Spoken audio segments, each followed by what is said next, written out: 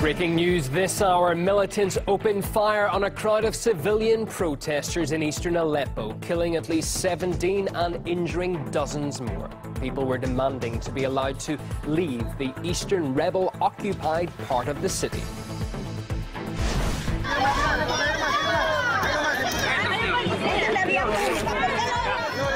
Protests and clashes with police mark Barack Obama's visit to Peru for the APEC summit, as the outgoing president makes a final pitch for the Trans-Pacific Partnership trade deal.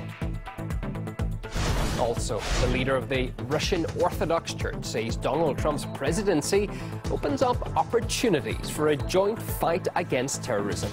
That's in an exclusive interview with RT. And as President-elect Trump starts to announce who will take key posts in his administration, we look at the three he's chosen to date who all back legal moves against Hillary Clinton.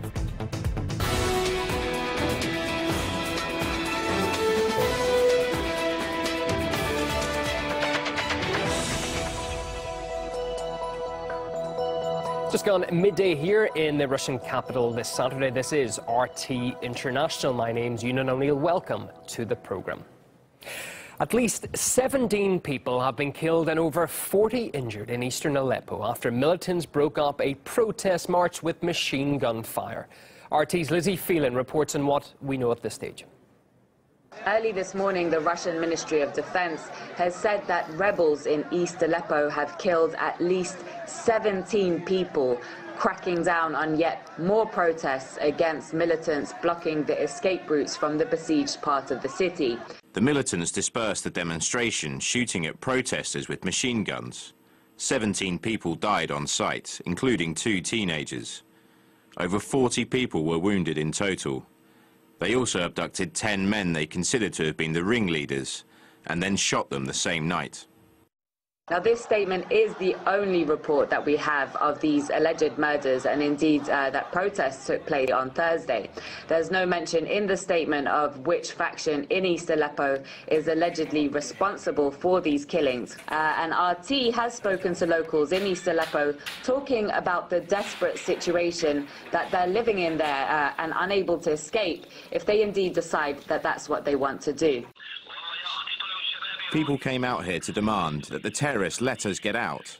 They started killing people, everyone who voiced their intention to leave this quarter. They killed up to 17 people. They killed children, women and elderly people. But in reality, there are no ISIL members.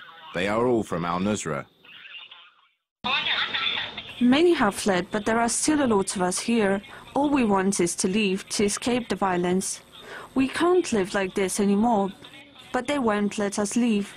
They guard the humanitarian corridors and fire at those trying to escape.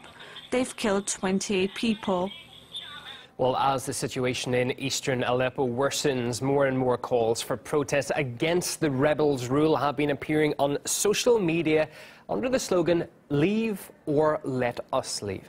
Investigative journalist Patrick Henningsen believes that the Western countries supporting the opposition groups are partly to blame for those atrocities.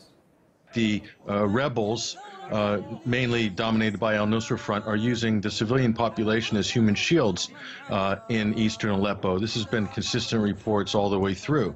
So this is a tragic event which has happened today and yesterday. It really underlines those reports, and this is an important factor that has just been completely omitted from all U.S. State Department statements.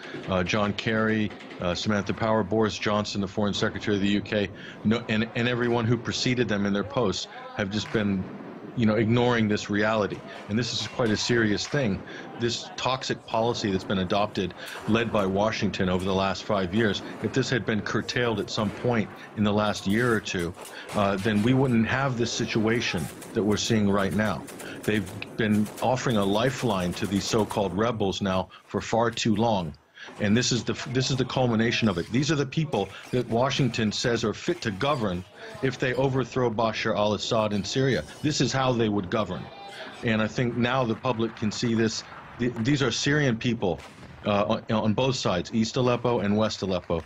They're not pro-rebel, they're not pro-Assad. They are Syrian citizens, and clearly the ones in the East wanted to get back to have some semblance of life. They need food, they need shelter. They're tired of having East Aleppo occupied, and they tried to get out or tried to protest, and look what happened.